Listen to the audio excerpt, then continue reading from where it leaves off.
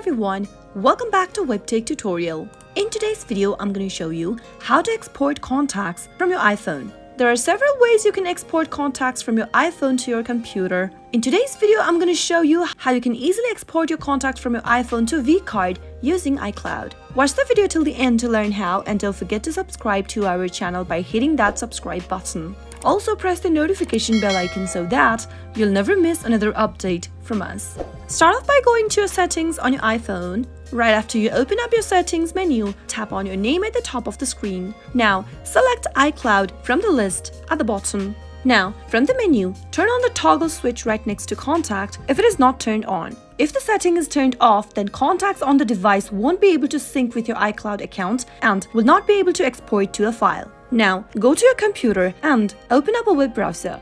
Go to iCloud.com by typing it in the web address bar at the top, and make sure you're signed into your iCloud account using your Apple ID. Once you're logged in, you'll be able to see this kind of an interface. Click on Contacts from the menu displayed. Once you end up in the contact screen, go to the gear button in the lower left-hand corner and give it a click. Select All from the pop-up. You'll be able to select all of the contacts at once. Now, after the contacts are selected, tap on the gear button in the lower right-hand corner one more time and choose Export vCard from the options displayed. If you want to export a specific contact, then simply click on the contact that you'd like to export and click on the gear icon in the lower left and click on Export vCard. The selected contacts now will be saved on your computer as a VCF file. Open the file by clicking on Open File, and you can use the VCF file or convert it to CSV as per your choice. That is how you can easily export contacts from your iPhone. I hope the tutorial was helpful to you. If it was, go ahead and give us a thumbs up. Comment down below in the comment box